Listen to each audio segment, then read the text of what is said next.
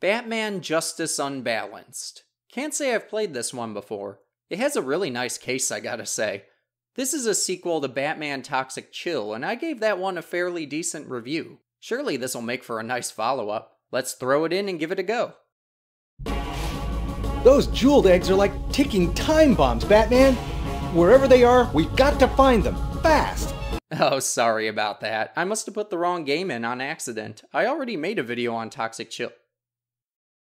Oh. This is a story about a man you might be somewhat familiar with. A very rich man, often known by a name different from his own. An aggressive, powerful man who would stop at nothing to reach his goals. Feared by many, this man serves as a symbol of intimidation for anyone who wishes to confront him. You guessed it, this is the story of Kevin O'Leary, also known as Mr. Wonderful. Before he went on to be known for TV shows like Shark Tank, Kevin O'Leary had his own software company called SoftKey. In 1994, Mr. O'Leary expressed interest in the edutainment market, which he found most profitable. One of the biggest edutainment companies was The Learning Company, notable for its Reader Rabbit series at the time. It was doing good for itself, but as his name suggested, Mr. Wonderful had a wonderful idea. He went on to buy The Learning Company, fire most of the staff, and completely change the way they did things around there. Mr. Wonderful valued money and did everything in his power to make sure The Learning Company would make as much of it as they possibly could. He did this by releasing many titles, often featuring colorful covers or eye-catching characters. But the games themselves were an afterthought. This not only allowed the company to produce more games, but it filled the Learning Company's library with eye-catching titles that masked the mediocrity inside. In 1999, Kevin sold the company to Mattel, which would go on to be one of the biggest disasters in the history of business deals. Some say Mattel lost over $3 billion because of it. Needless to say, Kevin was fired about a year later. Even so, this changed the way a lot of people viewed edutainment. Even though the Learning Company resented Kevin McWonder, his influence was very much present, likely because of the people he hired after the buyout. Throughout the 2000s, TLC came out with many games, many of which were based on beloved franchises. In September of 2003, they released 2 Batman games, Toxic Chill and Justice Unbalanced. They were very similar, but had some key differences. Justice Unbalanced was actually a sequel to Toxic Chill, but it managed to be a little more popular. Only way to find out how it is to give it a go, so let's get into it. Like with Toxic Chill and many other Learning Company games, as soon as you boot it up, you get this weird error message that says, "You operating system is not supported. Play at your own risk." I wasn't sure what exactly this risk was, but thankfully someone explained it to me. It's actually because Mr. Wonderful's essence still lingers at TLC, and whenever you install a game, it manifests itself on your computer and, nah, it's just a weird warning. At the start, we see Two-Face ordering some guy to make a bunch of eggs for him. An imperfection? They must be perfect! The workers must love him at Denny's. Ship them to Gotham City in exactly 2 weeks! That echo felt a little forced, don't you think? It's quite a way to start the game. Game. We then see some of the Penguin's henchmen getting a shipment of the eggs. This essentially spoils the plot twist later on that it's not actually the Penguin that's behind these crimes. I don't really mind the audience knowing something the characters don't, but it's an interesting decision. It's like Columbo, but with Batman. Careful, Billy. If we break these eggs, the boss won't get his full balanced breakfast. Batman and Robin show up to fight, but one of the crooks gets away, leaving a single egg behind. As always, Robin is there to make goofy remarks whenever something happens, and Batman has a bit of an Adam West voice going on. Batman! One got away! That car is registered to Mr. Oswald C. Cobblepot. The Penguin? Something's up, Batman. Interesting. Let's head to the Batcave. They bring the egg back to the Batcave at Wayne Manor, where they find a message inscribed on it. Commissioner Gordon then calls and tells Batman that the eggs were delivered to 3 of Gotham City's elite. Then the game commences. Like I mentioned earlier, the Batcave is exactly the same as it was in Toxic Chill. There are some interactable features, but not a whole lot to see. If you go on the computer, you can read news articles that tell you some stuff about the storyline. There are 3 big statues being built. I'm sure those won't come into play later.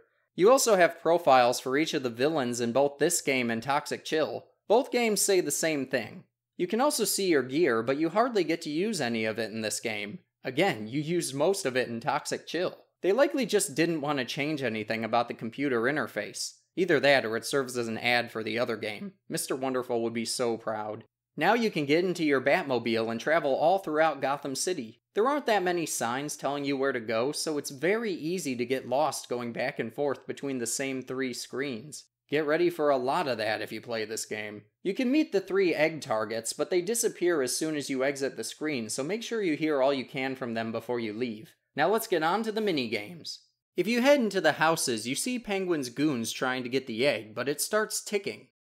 I found the egg, Mr. Penguin, sir, but it's ticking. I don't care if that chicken side is clucking, I need my breakfast. Then Batman shows up to spoil the meal and the goons run away, leaving a trail of laser-shooting umbrellas behind. This begins a very unique, but kinda strange puzzle. I didn't fully understand it, so I had to use the help feature to listen to our butler Alfred explain the rules. You have to spin the umbrellas so the colored patterns match whichever pattern they connect with. Then you can destroy one of the laser-shooting umbrellas. It's actually kind of addicting. It really gets your brain moving. Ironically, the harder stages with extra patterns are actually slightly easier. You can narrow it down a little more when you have more to work with. Overall, it's a decent challenge. But like with the Riddler missions in Toxic Chill, you have to play through 4 rounds of these stages 3 times, while you only play 3 rounds of the other minigame once. At the second location, you get the exact same cutscene as the first with a different colored background. I mean, it's the exact same mission, so why bother changing it? So whenever you destroy the umbrellas, you get the egg bomb, then Batman decodes another message on it. Again, like in Toxic Chill, your goal is to collect all the secret messages. More on this later. If you head to the Iceberg Lounge, where Penguin and his goons hang out, you get this new minigame. The eggs are in a bunch of different safes, but the means of unlocking the safes are rather unconventional. The henchmen are stupidly talking out loud, and you're able to decipher the things you need to do in the room by listening to them. Let's listen. All right, remind me again how we rigged the room. Weren't you paying attention? First thing you have to do is fix the lampshade. Wait, Harley? Why the heck is Harley Quinn working for the Penguin? How's that for a comic idea? Harley aside, I had some mixed opinions on this minigame while playing through it. You have to navigate through the room in darkness and find objects with a flashlight. You activate the objects in the order the henchmen say to. It's an okay stage in concept, but from a story perspective, don't you think this is a little too luck-dependent for the world's greatest detective? I know. Detectives don't rely on luck. I'm also not entirely sure if it was necessary for this stage to be in the dark. It only adds an extra level of annoyance. Also, the level design isn't great. Look here, I have to open the laptop and you can see my mouse is clearly stationed on top of it, but the chair moves instead. This caused me to lose the mission. Come on, TLC. This is such a straightforward minigame, please don't get simple things like this wrong. After getting all the eggs, you get a cutscene where nothing happens, then you can go back to the Batcave with your eggs. You then have a series of messages to decode by matching letters to symbols to spell out a phrase. Once again, this is taken from Toxic Chill, but here's my issue with this. In Toxic Chill, it worked because the Riddler was the antagonist. The Riddler leaves riddles, so you went around finding his riddles and solving them. It's like they decided to reuse that format but with a different villain, so it doesn't work as well in this one. Don't get me wrong, it's still the most fun part of the game, but I think you can tell they came up with Toxic Chill first and decided to build off of it for the sequel. Once you decode the messages, you match them to complete the phrases, then you realize you're still missing 3, so you go to wander around the city to find the last remaining eggs. You can go over to this statue area, and you can find a bunch of addresses that mean absolutely nothing because you've already gotten the eggs from the listed locations.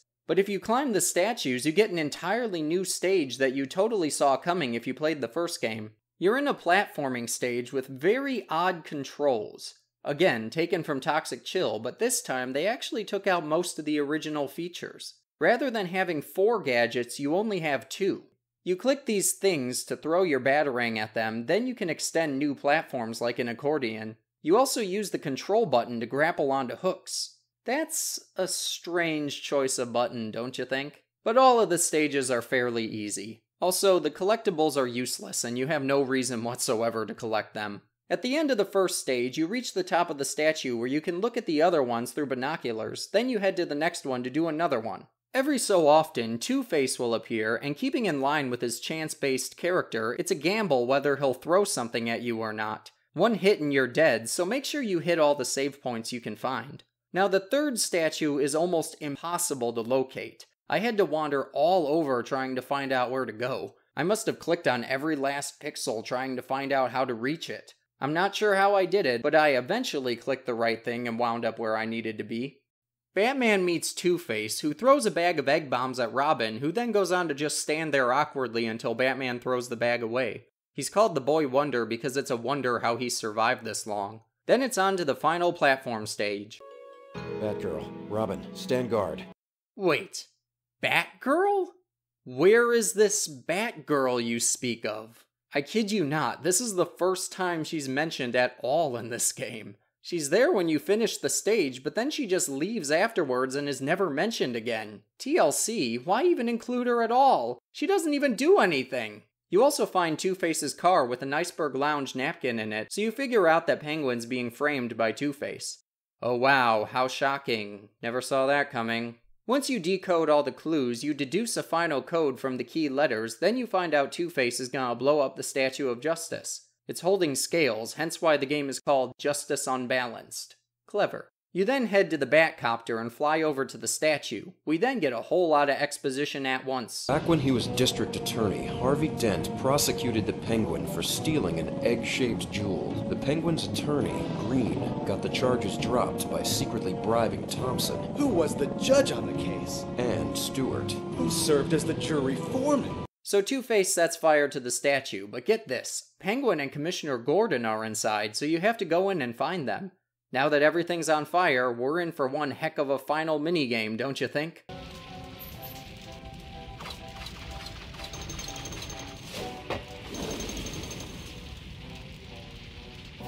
Yeah, it's literally just clicking on platforms in the right order.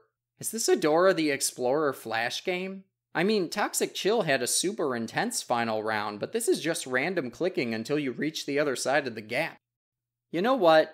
Fine. I wore my brain out trying to navigate the city in this game. I don't have the energy to use it again. So once you reach Two-Face, Batman beats him in a quick fight, then all the criminals are sent to Blackgate Prison, which is a unique location from the actual series.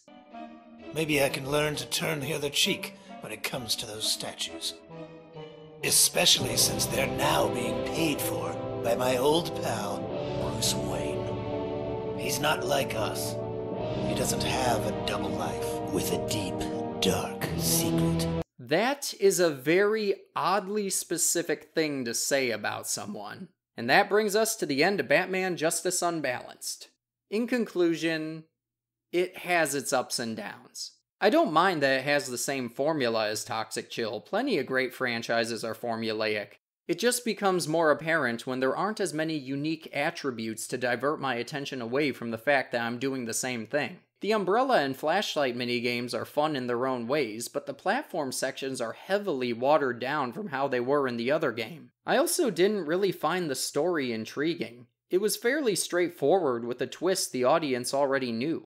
At the same time, I do appreciate all the little features in this game, even if they aren't entirely necessary. It definitely feels like a Batman game from the DCAU era. The characters are written well, and the writers clearly understand the subject matter they're working with. Again, it has its pros and cons. Thank you for joining me. I will see you in the next memory.